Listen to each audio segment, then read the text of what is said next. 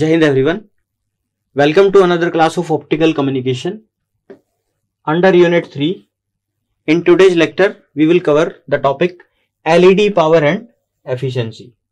So basically in this, we will study introduction or working principle of LEDs, and then we will calculate the LED power and different type of efficiency or term efficiency that we used in the case of optical source light emitting diode LEDs. So first of all, the working principle of LED. Basically, LEDs are the optical sources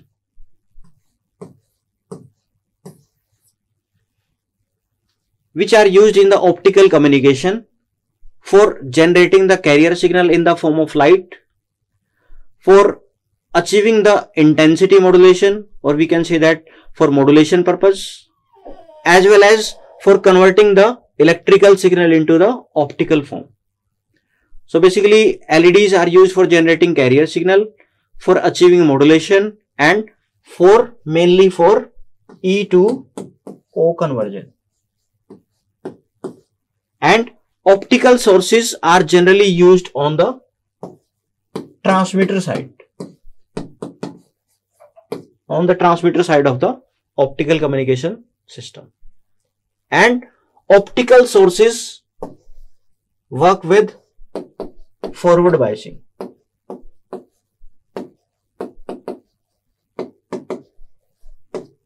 Okay.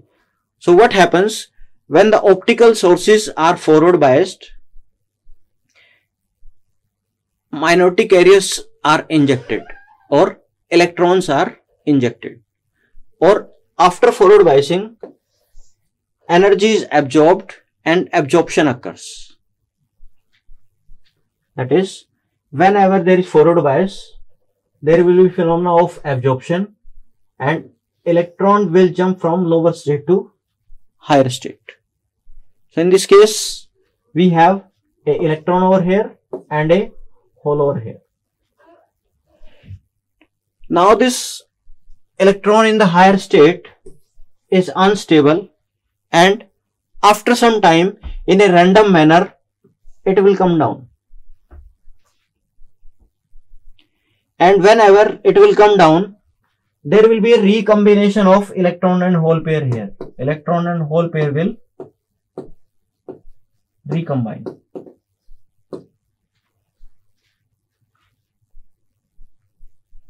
So by the recombination, energy equal to this band gap.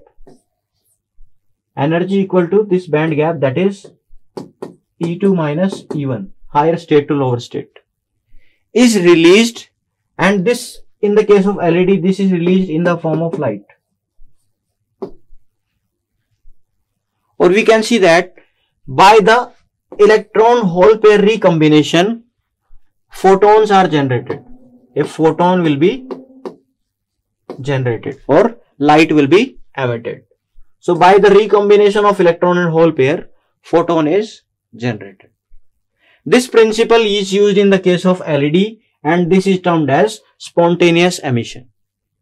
So in the case of LED, when the LED is forward biased, there will be absorption, electron hole pair will be created, electron will jump into the higher state and it is unstable.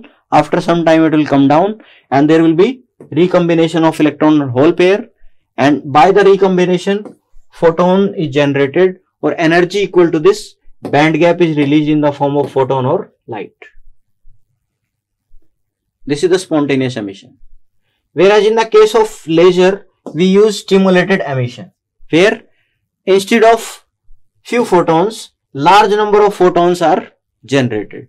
Basically in this case, we ensure higher densities of the electrons in the higher state, and we forcibly try to bring them down so that electron and hole pair can recombine.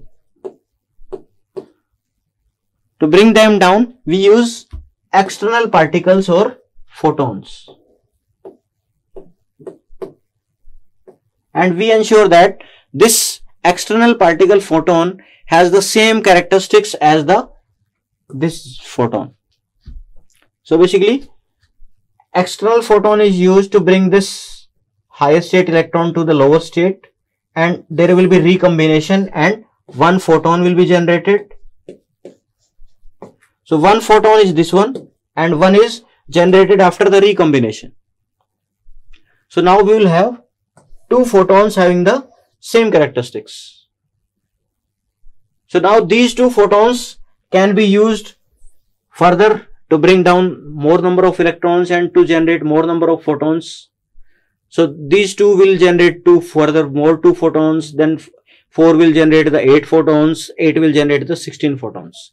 So in this way, the number of photons keep on increasing in the case of stimulated emission. And we get a coherent, monochromatic and a focused beam of light in the case of laser.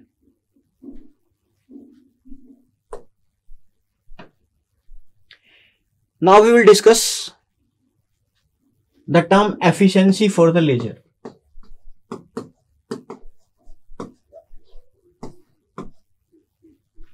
Okay. Basically, now we have studied that in the laser, in the optical source LED, let's say this is the LED. Okay. When it is forward biased,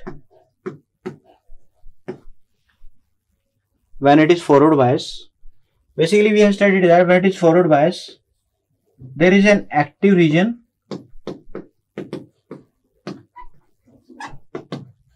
in the active region. Electrons are injected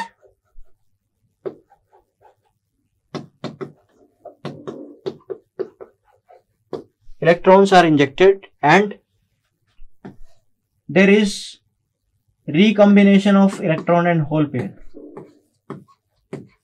After absorption, electron and hole pair are recombined, and by the electron and hole pair recombination, light is generated or photons are emitted.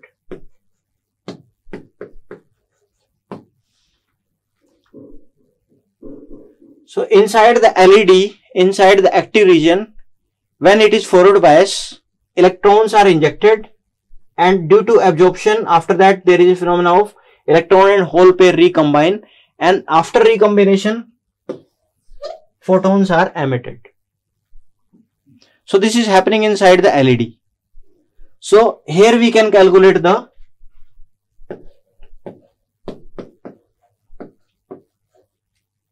internal power or internal efficiency. That is, we can compute here is P internal, and sometimes we also compute the term known as efficiency, that is known as here is quantum efficiency.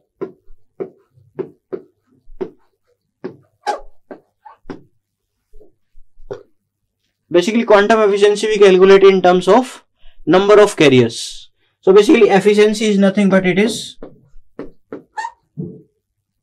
carrier at the output to the carrier at the input.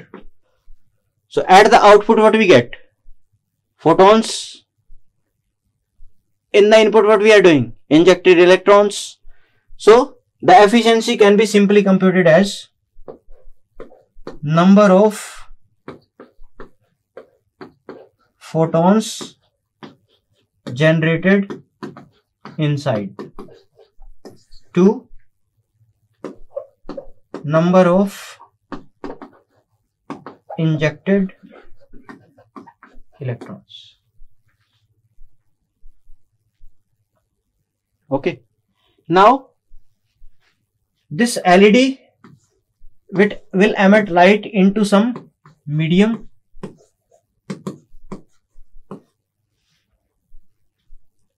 So a fraction of this P internal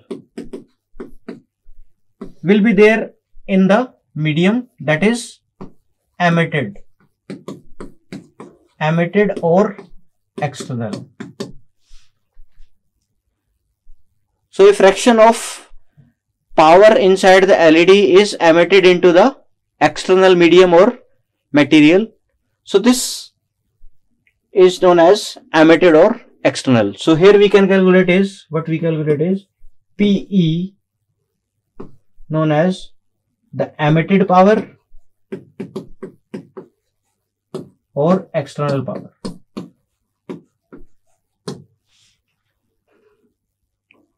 In the LED, at the input we can also take the P electrical or simply P, because optical sources are used for converting electrical to optical.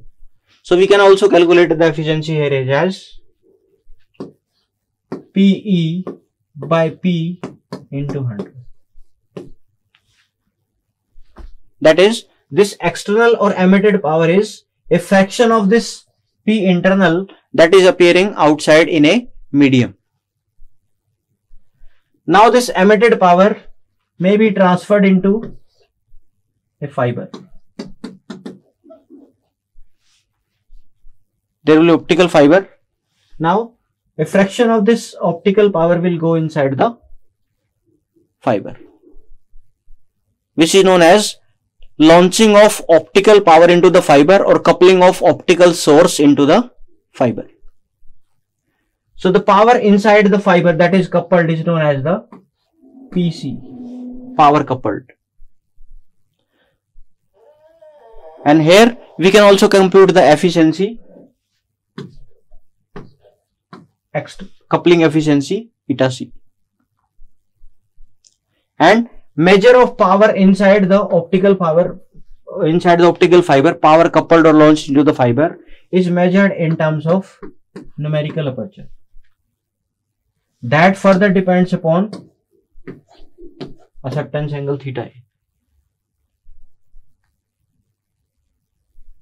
So here we can calculate external or emitted power, or we can also calculate the external efficiency. So these are the different terms related to or concept related to LED efficiency. We can also compute the power. Basically, in the case of LED, electron and hole recombine and photons are generated. And photons are generated by the recombinations. So if we compute the total number of recombinations, and after recombination one photon is generated, and we know that power corresponding to photon energy is HF. So total number of recombinations multiply by the power or energy corresponding to one photon. In this way we can calculate the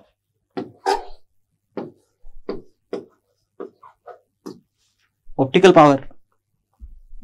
So basically we are computing the number of recombinations, and one recombination is resulting into photon. So this is denoting the number of photons and power or energy corresponding to one photon. So in this way we can compute the power corresponding to LED.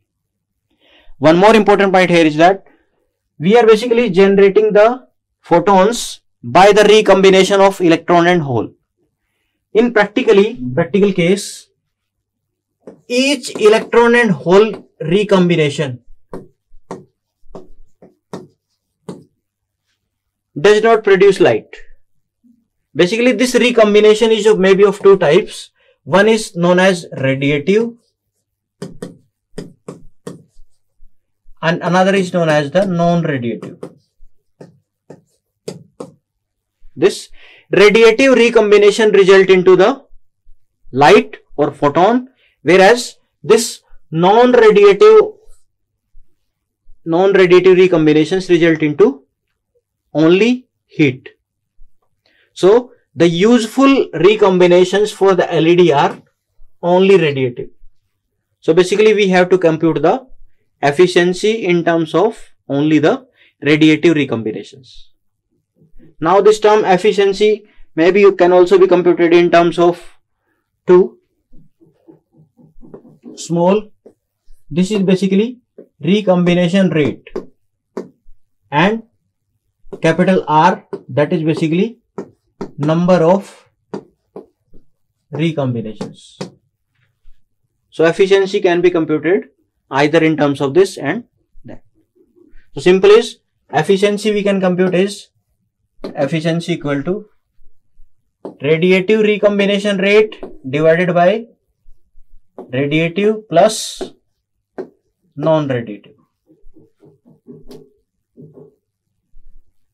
This simply can be represented as RR by RT,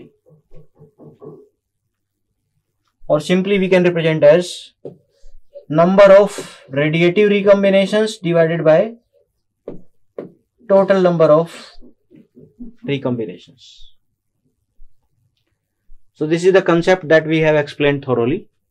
So now we can see in terms of this.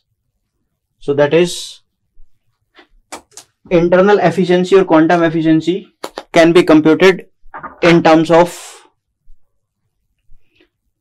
number of photons generated to the injected electrons, that is in terms of carrier. It is the ratio of number of photons generated to the number of electrons injected when it is forward bias. And LED efficiency is generally low, it is around 50%. By using some special techniques that can be increased up to 60 to 65%.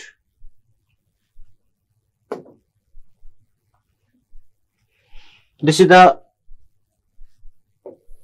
excess minority carriers in the LED active region. We can see that the excess minority carrier density of electrons, this is the initial density, it is keep on decreasing exponentially with the time, where this tau is known as the lifetime of the carrier. This is the rate of change of excess minority carrier density when the recombination starts, and after some time there will be state of equilibrium. That is, here are the injected electrons are injected, and here we have the recombination. So at equilibrium, after some time it will become equal to 0, or we can have J by ED nearly equal to delta n by tau, where this is per unit of time. So this is indicating basically rate of recombination, that is divided by small r.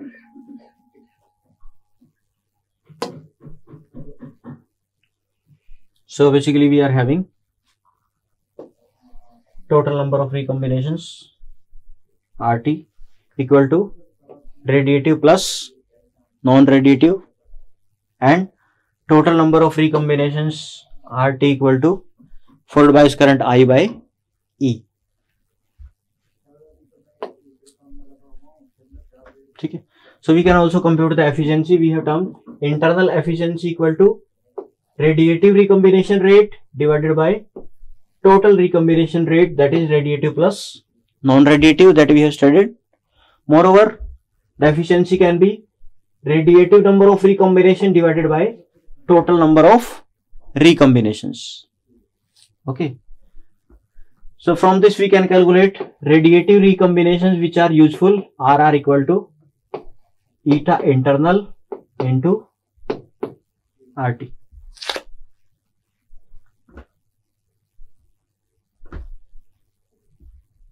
Okay, and this total number of recombination that we have studied is I by E. So it is radiative recombination equal to internal efficiency into I by E. And this number of radiative recombination result into photons. So basically it indicates the number of photons.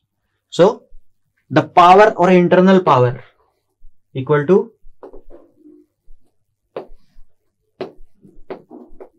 number of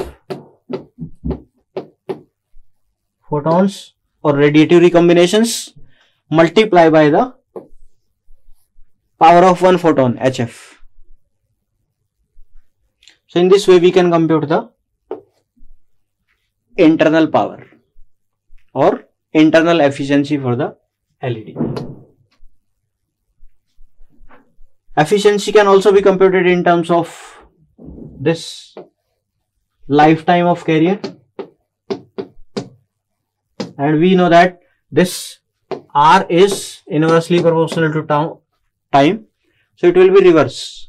So efficiency will be eta internal equal to total time divided by time corresponding to radiative, and this total time is given by this, that is combination of lifetime of carrier corresponding to radiative and non-radiative. That is this we have already studied. Internal efficiency equal to total lifetime of the carrier divided by the lifetime of the carrier corresponding to radiative. That we have already studied during the concept. The power conversion efficiency can be converted as emitted power divided by the electrical power multiplied by 100. And we have also studied that the power corresponding to LED, out of that will be emitted power, and this emitted power will be a fraction of this internal power. So the corresponding formula is external or emitted power as a fraction of internal power. F is known as the transmission factor. N is the refractive index of the medium where the light is being emitted. 4 into nx square. This nx is the refractive index of material of LED. So the external or emitted power may be represented as a function of internal power using this formula.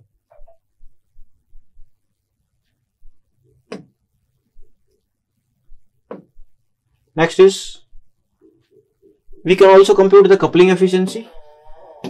For computing of coupling efficiency, we are considering here is a planar LED with Lambertian distribution pattern, where this angle is theta. This light may go into the fiber. So for angle 0 to theta A, it will go in the fiber, and outer limit will be 0 to pi by 2. So we can compute the coupling efficiency here as ratio of power in the fiber to the power emitted. Power in the fiber is 0 to theta A, whereas total power emitted is 0 to pi by 2, that we have seen previously. So this is the integral. After solving this, we compute coupling efficiency eta C nearly equal to sine square theta A, that is numerical aperture square. So the coupling efficiency can be measured in terms of numerical aperture or acceptance angle. Useful light inside the fiber is that light that is within the acceptance angle theta A or within the acceptance cone theta A, 2 theta.